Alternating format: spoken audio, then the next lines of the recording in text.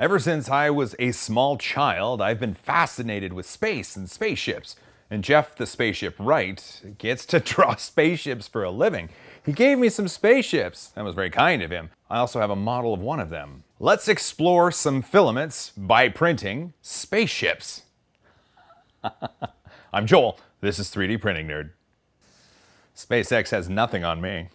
During a previous Matterhackers meetup, Jeff, who goes by Jeff the Spaceshipwright, came up to me while he had a plate of tacos in his hand, and he handed me 3 spaceships. This sweet red one, this galactic blue one, and this impressive purple spaceship. He draws concept art for a living, so he can do places and he can do spaceships. And his spaceships are some of the coolest things you will ever see. After talking to him a little bit, we exchanged contact information, and not that long ago, he got in contact with me and he sent me the STL for this one, that impressive purple spaceship. And I thought, this is great. I have some filament to test. Let's print some spaceships. For filaments, I've got this stuff. This is the Matterhackers BUILD series filaments. I have some PETG, or some PETG, and I've got some PLA. They sent it over because it's their same filaments that they've had forever, their non-pro series, but they've priced it more competitively, and they still provide their same free shipping and support to it, so it's really exciting. And I thought, well, what better way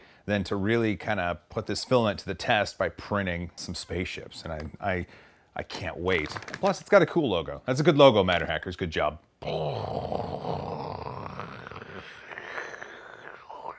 At first, I thought, well, I'm going to use my Prusa i3 Mark III because it's here for review, and I need to get a bunch of prints off of it. And it still had that Prusa filament loaded on it. So as a test, I scaled up the Spaceship 200%, and I printed it with the Prusa filament, and it's so good.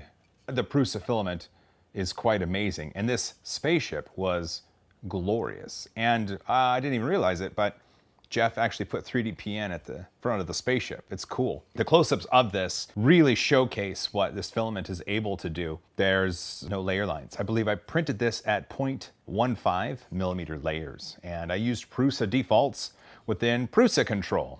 And it just printed it out. Awesome. So this is a good spaceship, but I don't want to print one spaceship, I want to print many. So let's change the filament and let's print some spaceships. Pew, pew, pew, pew.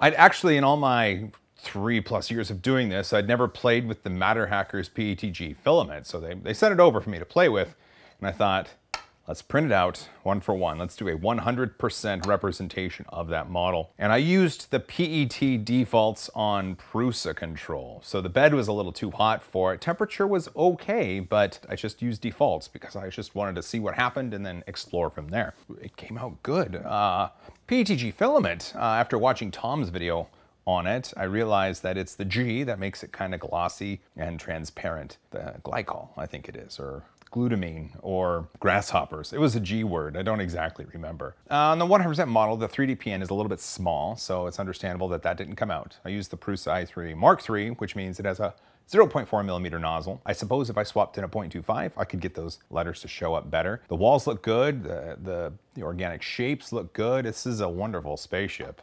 All right, we've proven the PETG can go 1 for 1. Let's size it up.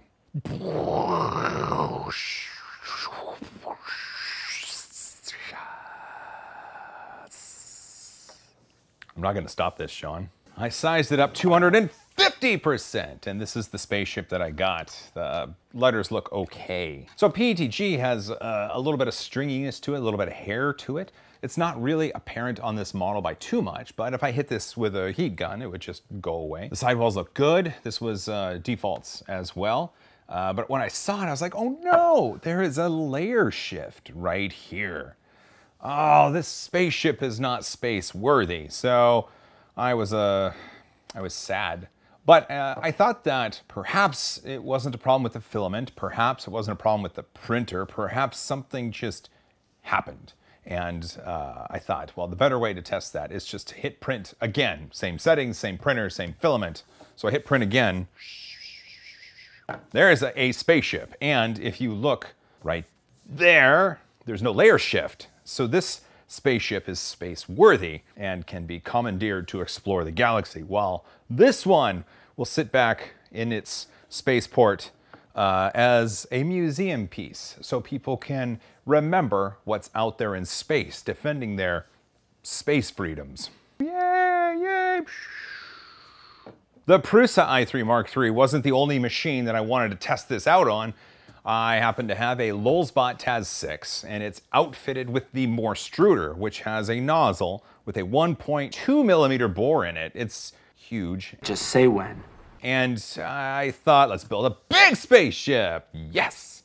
This is cool. It's really dense because you're dealing with a whole bunch of filament. I mean, it's 1.2 millimeter layer width. And at that width, it's just a gob of filament. It's crazy, but it looks wonderful. There are some spots on the model where the infill wasn't enough. And as it's stringing, let's say I did 0.4 millimeter layer height, and as it's pulling that across the expanse of the 5 or 10% infill, there's not enough support underneath with the infill. Sometimes there's a little bit of holes, but this was just an experiment and embiggening, and I thought it's cool. So my impressions of this model on the TAZ6, I think it looks cool. You can definitely tell where there are layer seams. I think that the MOARSTRUDER is a wonderful addition to the TAZ6. I do see some layer inconsistencies that, I don't know, it's not much. It's not much, but it looks like, maybe it's the light. The light is just playing tricks on me, maybe.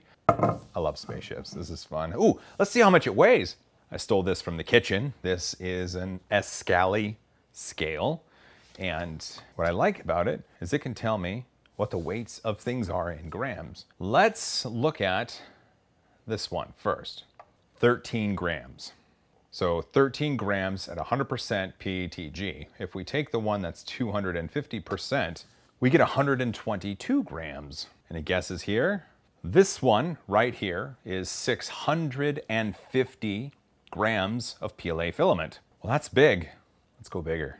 And in going bigger, we're gonna need more than one roll of filament. So we're gonna use 2 spools of Matterhackers BUILD Series PLA. Let's set this one aside. We're gonna print it on the Raise3D N2+. It's gonna take 4 days of printing. It's going to have 2 perimeters, 4 top layers, 3 bottom layers. It's gonna have an amount of infill that's most likely 10% if I'm remembering correctly. It's 215 C on the nozzle, 65 C on the bed, and I used magic goo. It lifts right off. One of the drawbacks of printing with the Raise3D N2+ is that for a machine with such a massive build volume, it doesn't have the ability to automatically change the filament during the printing process. You can pause it, and then you have 60 seconds before it times out, is what I read. But because of the way the head is designed with these channels that the filament goes through and right before it gets to the extruder motor and the idler bearing kind of pushing it and sending it on its way. So what you could do is, using some flush cutters, snip at the top and then just hold the filament, and as the head's going around, just kind of push down so the filament goes through that channel, and once the gear grabs it, then Bob's your uncle, you're good to go. So that's what I did, and I stayed behind to watch the extruder move and to make sure that the filament was coming out correctly. And once I saw the yellow filament piling on top of the blue filament, I knew that we were good to go. I now had a full roll on my clothing rod, because that's the cool way to hang your filament. And I knew that I could just let it continue on its way, which it did. And once it was done, we had a spaceship! Oh, that's a spaceship right there. This is the same one as this and this and this and this and this. But it's huge. Right off the bat, I'll tell you how much filament it used once I can turn on the scale. And it is 1,210 grams of filament. It's essentially twice the amount of filament as this in this package right here. Let's dive in. All right, scale, you go over here. I think that the Raise3D N2+ did a fine job with this filament. There's a few hairs on it, but again, hitting it with a heat gun is going to take care of all of that. The yellow first. The yellow layer adhesion is it's decent and it feels strong, and I don't think this is going to come apart. On the blue side, again, this is a nice strong piece. The perimeters are really holding it in place. It looks like, let's see if you can see that with the lights. It looks like the blue filament had some coloration issues. Discoloration issues.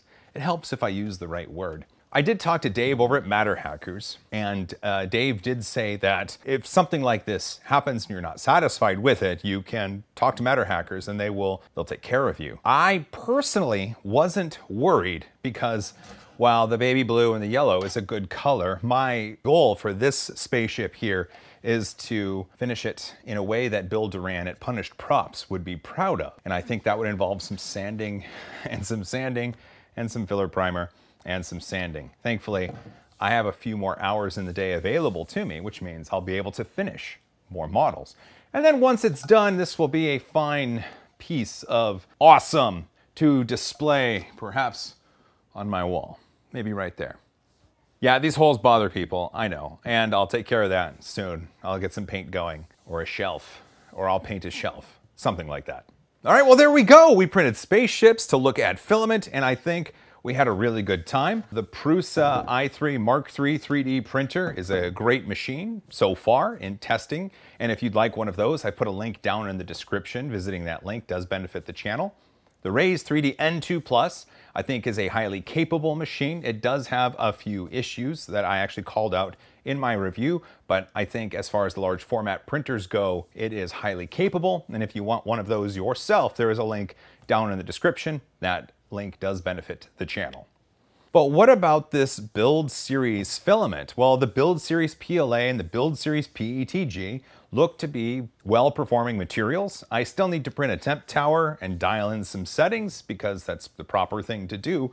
But I can see that it's going to be a filament that I'm going to want to use quite a bit. Again, Matterhackers does sponsor the channel. I want to make sure I get that out there in the clear. I hope that by seeing the images and video of these models, you can make up your own mind, and my opinions are my own. If you do find yourself interested in the Matterhackers Build Series PLA or PETG, the two filaments that I've tested, you can find links to those down in the description. Those links do provide support for the channel. Well, there we go. Let's call it good. Hey, thanks for watching. Don't forget to subscribe if you're not, and ring that bell to be notified of when